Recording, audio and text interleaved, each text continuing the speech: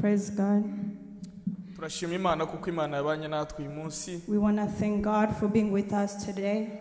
Tukaba twabyutse amahoro Imana ishimwe. We all woke up healthy and we thank God for that. Ikindi kandi shimaho Imana. Another thing I want to thank God for. Ni kuri aya mashimwe bavuye gutambutsa. It's all the praise reports that we received. Tugeze mu bihe bibi cyane. These are hard times. Ariko kuba Yesu yaragaruye uwo muntu agasubira mu bana b'Imana ishimwe. But the fact that God brought back our brother, we want to thank him for that. Ikindi shima kuko Imana ikomeje kudutiza ubuzima tukaba turiho twese. Another thing I want to thank God for is God is still borrowing us this life and we're still alive. Imana ishimwe.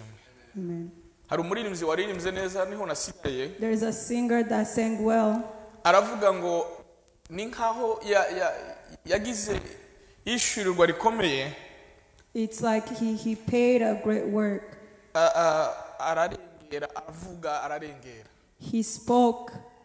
Aravuga ngo yuko Imana ikunda umwana wayo. He said, since God loved his son so much, aravuga ngo nawe ni kwimukunda. He loves us the same. Nahageze kuri ico gitero. When I was listening to that part, ari umugabo twabanaga nkibaruguri wacu. When I used to live back home, yazaga avuga ngo ntaza kunda tuno turirimbo twuduce duce abantu bazagomba gusubiramo. There's a guy that used to say he doesn't like the short songs that people keep repeating. Wazakunda indirimbo ifite ibitero byinshi. He likes songs that have many verses. Ngo kimwe kiyo kitamufashije ngo azagera ku kindi kikamufasha. When he's not happy with one of the verse, there's always one part that makes him happy. Ariko ngiyo bagomye gusura muri kandi ngo Farao mutumubaya ngo azaburu icanezerwa kiki. But when they keep repeating one part, he misses the part that he likes.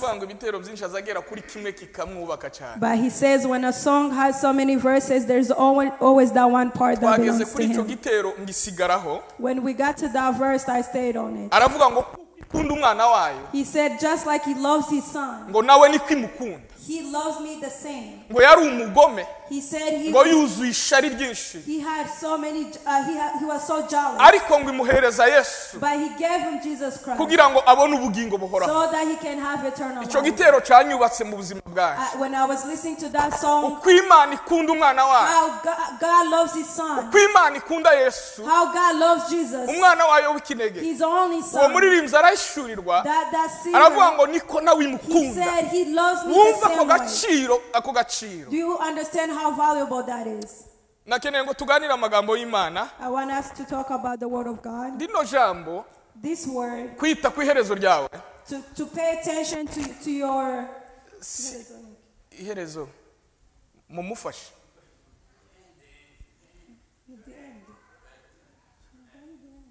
Nuko nguko nye bantu bawuze usobanurira barabyumva.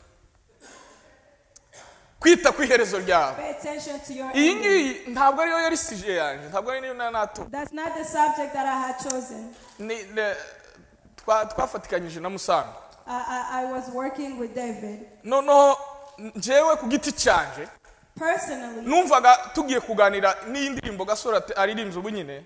I thought we were going to talk about the song that they just ni message yanje y'uyu munsi. That was my message for today. Message yanje, my message, cyangwa teme yanje, or the theme, kwari ukuvuga ngo was to say, witeguye gutegura n'urupfu rwawe.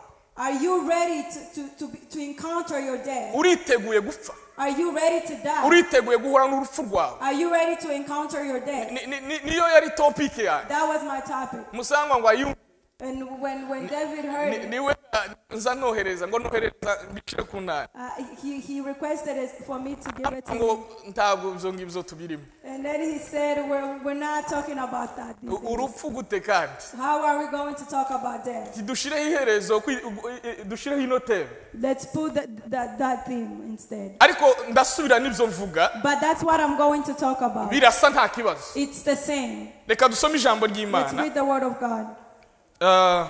Pastor ufite yihuta iriya Timotheo wa 2 nadusomere nanje ndaza gusoma reka njewe mbanze mu byahishuwe 14 hanyuma ndasoma no ku 13 numva ivugira mu ijuru rimbwira riti andika uti uhereye none hahirwa abapfa bapfira mu mwami wacu umwuka nawe aravuga ngo ati ye ngo baruhuke imihate yawo kuko imirimo yabo ijanye nabo ibakurikiye. Amen. Witeguye yasoma Timoteyo hariya wa kabiri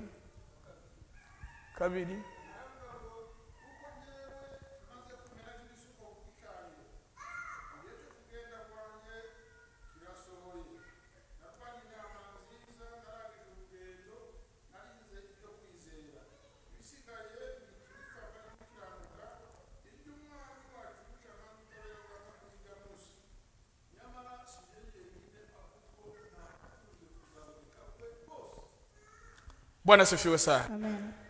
Tugiye kuganira amagambo y'Imana. We're going to talk about the word of God. Ndasaba ngo muve kuri za Bibiliya. I want to ask everyone to muzibumbe, close your Bibles and your phones. Hanyuma munkurikira kanya gatoya. And follow me for a short minute. Ntabwo ntinda. I'm not going to take long. Ko numva nanezerewe cyane. I feel so uhereye mu joyful. kuramya no guhimbaza. Since they started praise and worship, numvishije nanezerewe cyane. I felt so joyful. Mwuka mfashe I want the Spirit to help me gusobanura ibyo numva bindimo muri njewe. so I can explain what's inside of me. Nashatse kugira ngo tuganire gutegura ubuzima bwawe. I wanted us to talk about to be ready. Kuba witeguye gupfa. Be ready to die. Ni message idakunda kubwirizwa cyane. It's a message that no one wants to talk about. Nkunda kuyumva iyo turi kukiriyo hapfuye umuntu. I only hear it when somebody passed away. Ariko muri iyi minsi But these days, ngize iminsi ndi gutekereza hejuru urupfu. I've been thinking about death. Tekereza hejuru y'urupfu. I thought about death. Tekereza ko ari inshingano kubyibuka. And then I thought it is a must that we remember it. Mubyo dutegura. In everything that we mubyo prepare. duteganya byose. In everything that we're ibyo preparing. uteganya kwiga. Whatever you trying to study. Gusavinga amafaranga. Even though you're trying to save your money. Ibyo uteganya kubaho. How you're planning to live. Uko uteganya kose. How you're planning to do things. I am going to ask you one thing. My message for today. I'm going to ask you. Start thinking. Start remembering. Remember your ending. Remember your death. Remember your death. Don't try to forget it. Don't try to pretend and forget. The reason we do these things, it's because we think we're going to live for long. We think we're going to be here for a long time. We think that tomorrow is promised. But we forget this every time. That is why our plans, most of them are in the future. But I'm going to ask you this. Don't forget that every single day, everything that you think about, try to think about meeting your death, to encounter your death, to encounter your death. Are you prepared to die? Are you prepared to die? That's what I want to talk about. What do you want people to remember you by? What do you want to leave here on earth? What do you want to live with us so we can remember you by? Do you think about this? Do you think the day that you will die? Let me tell you this. On earth, I was doing research when I was preparing this. Researchers say on earth when there is 9 kids that are born, there is 3 of them that are born. In a year, there is more than 50 million people that are born. So I want to start by the day you were born. There is a lot of kids that were born the same day as you. That died that day. Now, think about the time that you spend on earth. How many people have passed away? How many people have passed away? If the researchers says that out of 9 kids, 3 of them died, and you've been here for 20 years, and you've been here for 9 years, and you've been here for 38 years, how many people do you think died during that time? Do you think about your death? Do you think that you're going to live forever? Do you think that this is only the only life you're going to live. ariko Paulo yabivuze neza niho nasomye ijambo. Said it well. Yaravuze ngo narwanye intambara He nziza. said I fight a good fight. Ubu sinkiriho. I'm not here meze anymore. nk'ibisukwa bicaniro. I'm like something that is poured on the fire. Narwanye intambara nziza. I fight a good fight. Narinzi ibyo kwizera kwanjye. I have the. Yari kwareba urugendo rwiwe. He knew the Yari path that he was kwafacinga taking. urupfu rwiwe. He was preparing Aravuga ngo himself. narwanye intambara And he nziza. said I fight a good fight. None igihe canje kirageze. Now it's time for me to sigaje die. ikintu kimwe gusa. I only have one thing left. Kwambika ikamba. For me to receive my crown. Yo kukiranuka. A crown of believing. Uzutekereza ico kintu. Do you think about it? Nimba uzugitekereza. If you think about it. Nimba utekereza ijuru urupfu rwawe. If you think about your death. Utekereza iki? What are you thinking about? Uri kuzitwaramo gute? How are you handling yourself? Uko nukuri. It's the truth. Uzobara umunsi uriho. Think about the day that tukabara umunsi w'ejo. But you're not thinking about n'uyu munsi duhagaze hano kuri podium. Even the day that we're here on the podium. n'uyu munsi wanje. This is my day. Simfite ubundi bushobozi bw'akandi kanya. I don't have any power what comes next. Oya. Simfite ubundi bushobozi bw'akandi kanya. I don't have any power of what comes undi mwanya si uwanje. Another time uyu mwanya mfite n'uyu wanje. Niyo mpamvu. This is why. Waba ufite umwaka umwe. Even if you have waba ufite imyaka myinshi. If you have more years. Utekereze yuko. Think that the time that you ubuha agaciro kenshi give a value bwo gukiranukira Imana so that you can be a righteous bwo kubaho mu buzima bw'Imana ishaka. So you can live a way that God wants you. Yohana abona amagambo meza. John saw good words. Yumva ibintu bibiri. He heard two things. Ngo yumva ijwi rivuye mu ijuru. He heard a voice coming ngo rimuvugiramo cyane. And he talked to him. ngo avuga ngo wandike aya magambo. And he told him write these words. ubwire abantu. Tell people. ngo hahirwa those abapfa bapfira mu Mwana. Blessed are those that die in Jesus Christ. And then he heard the Spirit. And then he said, yes, rest your labor. My friend, I want to tell you this. What do you want? What are we going to remember you by? What do you want us to remember you by? Death, it is something that is in front of us that we have to think about and remember that will help you to encounter. Don't try to forget every single day. Don't forget to think about it. Think about it. Tuzi umunsi. You live with it. Tuzi umunsi. You don't know the day. Tuzi umunsi. You don't know the day. Ijoro ry'ejo bundi muri iki cyumweru gishize. Last week. hafuye abasore batatu. There's 3 men that died. Reka ndeke kuvuga ni benshi. I'm not going to mention. Fata abasore batatu ejo bundi. Take the 3 men that passed abasore beza. Great men. Abasore babiri. N'umudamu mwiza mutoya. 2 of them and beza. Umwana w'imyaka 25. A child who had 27 years. Afite imigambi myiza. Yambaye neza. Afite taye nziza. Aririmba neza. aganira neza. Avugisha abantu neza. Mu myaka 27 ukurikirana interview yiwe yarimo avuga amaplane n'amaproje ari imbere. Ni byiza kupanga. Ni byiza kwiga. Ni byiza gutegura gusevinga amafaranga. Ni byiza gutegura kubaka amazu. Ibyo ni byiza.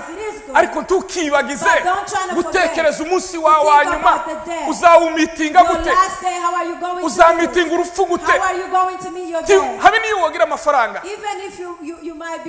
Urupfu ni ikintu utokwepa.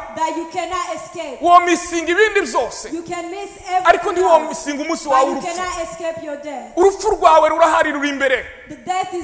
Ariko Yesu umunsi umwe yaganiriye na Marita amubwira ngo watinze musaza wanje arapfa. Yesu aramubwira ngo n'abapfuye bazongera babeho. Urupfu rwacu abakristo ni ubuzima. Turadisiparinga muri iyi si gusa. Turabura hano muri iyi si. Dukurwa mu mubiri muri iyi si tukabura gusa. Tukabura inshuti n'abavandimwe. Ariko ni ubuzima. Hari ubuzima nyuma yo gupfa tuzongera ngo tubeho ngo tumitinge intebe y'imanza y'Imana. Hari urubanza imbere yacu ngo nyuma yo gupfa tuzazuka. Hari n'urubanza ruri imbere. Ubuzima buriho nyuma yo kubura uyu mubiri wacu dufite. Hari ubundi buzima dufite imbere. Nene data My friend. Mwene data. My brother. Tukibagize. Don't try to forget. Message yaje. The message. Mu buzima bwawe. Muri iyi myaka ufite. In the years that tutekereze ko hari yindi iri imbere. Don't think that there's something beyond that. Nta yindi myaka iri imbere ufite. You don't have any more years in front of us. Nta yindi myaka iri imbere ufite. You don't have it. Uribesha. You are confused. Ushaka guheza gusa icyizere ubuzima bwawe. You just want to pretend. Ubuzima life. Bwawe. Your life. Iminsi yawe. The day that you irabaze. have to live. It is counted. Iminsi yawe irabaze. Your days are counted. Ariko utekereze. But think. Kumitinga urupfu rwawe. Do you think about meeting your death? Uriteguye gupfa. Are you ready to die? Uriteguye gupfa. Are you ready to die? Uriteguye gupfa. Are you abantu ready to die?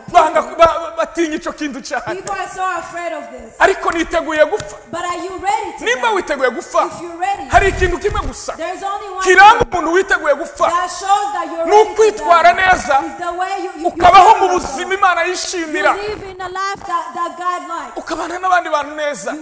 You live with people. Ukaba mu ijambo ry'Imana. You live in the word of God. Uko niko kwitegura gupfa. That is how you get ready to die. Nta bindi nkubwira ngo se witeguye gupfa gute. There is no other thing that I can tell you. Nta ubishaka. Nobody wants to die. Kamere yawe. How we are. N'umubiri wawe. Your physical n'ibitekerezo byawe. Your mind. Iyi message ndi kukubwira. The message that I'm telling you. Tikubwira kuko. It doesn't tell you. Wemeye kwitegura gupfa. You should allow yourself to accept death. Wabyanga. Whether you like it or witegure gupfa. not. Be ready to die. Kwitegura gupfa nukuhe. How do nuguhagarara neza. Is to carry yourself. Tubeho mu buzima. Don't live in a life. Bwo gukora icyaha uko wishakiye. To sin however you like. Icyaha. Sin. Uzakigwamo. You will die. Uri mu mubiri. Or sinkubwira ko utokora icyaha. I'm not saying nokora that you icyaha. won't commit sin. Wokora icyaha. I can sin. Ariko mwene data nukora icyaha. My brother, and if you wibuke ku rugendo rwawe ruri imbere. Remember that you have. Wihane. You have to repent. You have to You have to repent. Tugakora icyaha wakigambiriye. Don't do a sin when you've planned it. Tugategura icyaha. Don't plan to sin. Tugategura icyaha. Don't plan to sin. Oya.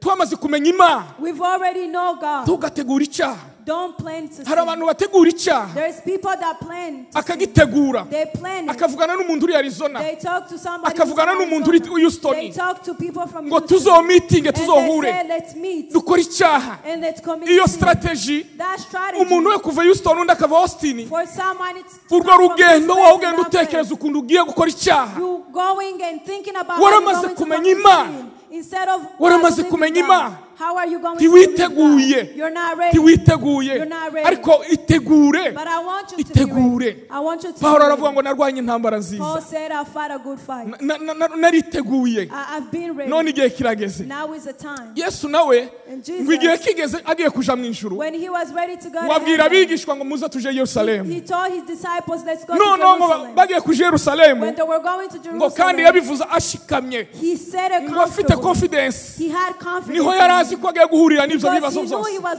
Kuko umunsi wari ugiye kugera. He knew his day was coming. Ngo arabwira ngo nimuntegurire. And then he said ariko ngo ntibamwakira mu kirore rwa yaragiye kujamo. But they didn't receive him where he was. Noneho ngo abigishwa biwe. So his disciples. Ngo baramubwira ngo se. They told him. Tiwotwemerera. Can you allow us duhamagara ijuru. To call in ritabare. So he can yururutse umuriro.